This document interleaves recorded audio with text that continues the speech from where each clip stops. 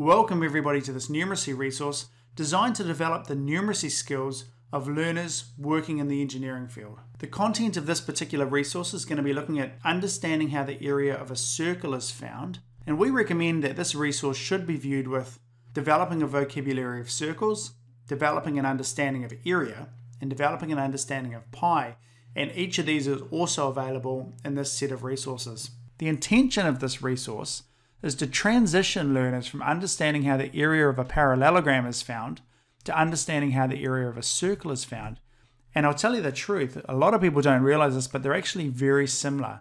So the formula for working out a rectangle is base times height, and that actually relates directly to the formula for working out the area of a circle. But what most people are unaware of is that you can work out the area of a circle without the formula.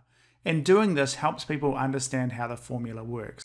The instructions for this activity: number one, we're going to have learners re-articulate their understanding of area, and then going to reformat a circle into a rectangle, and then we're going to link the rectangle formula to the circle formula. We're going to be using these paper circles, and at the end of this session I'll show you a quick hack of how to do this really easily so you don't have to sit up all night cutting them out. You're also going to need rulers for the learners and a pen for each of the learners. Now, it's really simple. First of all, you hand out the circle to each of the learners and you simply ask them to fold it in half. Now, once they've folded it in half, what I like to do is I like to ask them to rule a line directly down the diameter. Once you've ruled the diameter, you can have discussion about what this is, in relation to the circumference and so on. But the next thing I ask the learners to do is fold it in half again. So now the learners have got something like this. This is a great conversation piece in terms of discussing the diameter and the radius, and what each is. Once we've got that established, the next point is, one more time, fold it in half, half again, and the final time, one more time. And so now we have these nice sectors. Ask the learners to open it and to rule two more lines, one from here to here and one directly across here. Okay, so that's step one. Next thing you do is you're going to ask the learners to cut out each of those sectors and arrange them on their desk. So the learners are arranging these sectors on their desk, and the idea is they're trying to make something that approximates a rectangle. And at first they're a bit unsure about this, and there's a few experimental ideas that go on. I like to have them do it in groups and discuss it. And eventually, as you can see, they begin to figure out that this is probably the best way to try to make the rectangle. And as you can see, they slowly put it together. And the next thing to ask them, of course, is, does this look like a rectangle? And have a discussion about that. What is a rectangle? What does it look like? What is a parallelogram? And most of them will say, it's a pretty poor looking rectangle. It's rectangular, but those curved sides are a bit of a problem. The next strategy is to ask the learners to cut each of their sectors in half.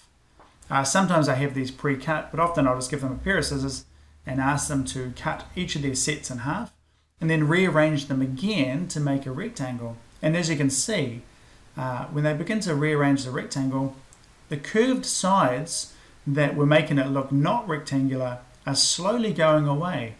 And so as you cut them thinner, it becomes more and more rectangular. And the question is, of course, once they've arranged this, and they realize that it's just as long as the other one, and the radius is the same, the height is the same.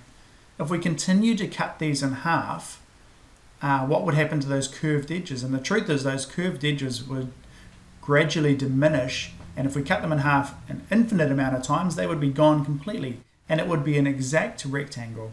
Sometimes I get them to cut them in half again, other times I don't. I think the point is made, and at this point I'd take one of these shapes and I would blue tack it to the whiteboard. And once your learners have got this in front of them and they've arranged this and they can see and agree that it's a rectangle or rectangular, and that if you continue to cut each of these sectors in half and rearrange them, eventually you would have a pure rectangle.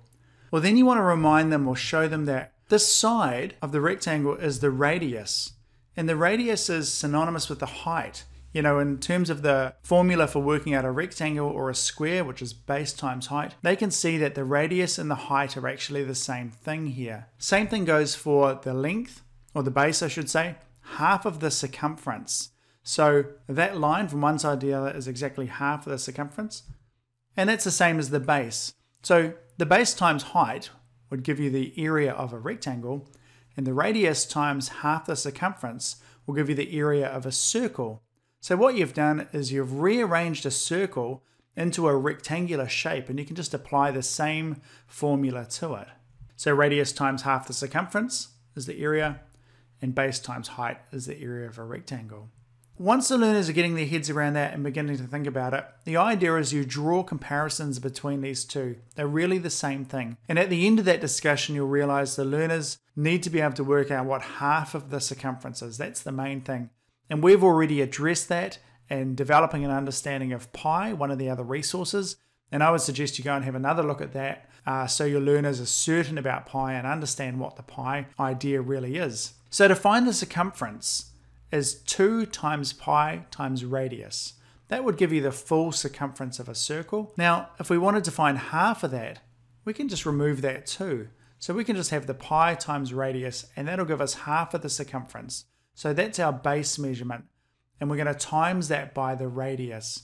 Now, the formula is just an elegant way of writing this. All they've done is they've squared the radius instead of timesing it by itself. So the formula in an end is an elegant way of doing what we have done in the long way. So pi times radius squared is actually reconstructing that circle into a rectangle and working it out.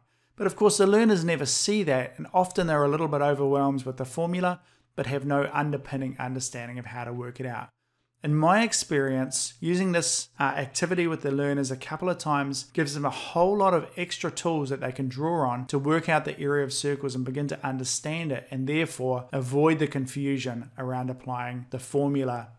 With your learners, you want to recap the method of finding the area of a rectangle. That is the base times height, and begin to talk about that and make sure they understand that. And then you're going to get them to reformat a circle into a rectangle so that they can see that a circle can simply be cut into sectors and rearranged into a rectangle. And if you want to continue cutting those sectors into half, go and do that by all means, but you need to convince them that it can turn into a rectangle in the end. And then link the method of finding the area of a rectangle to the method of finding the area of a circle. And this will give your learners skills, and they'll be able to independently apply this later on in their lives.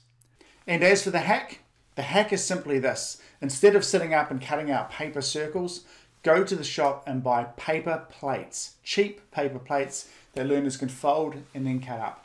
Perfect.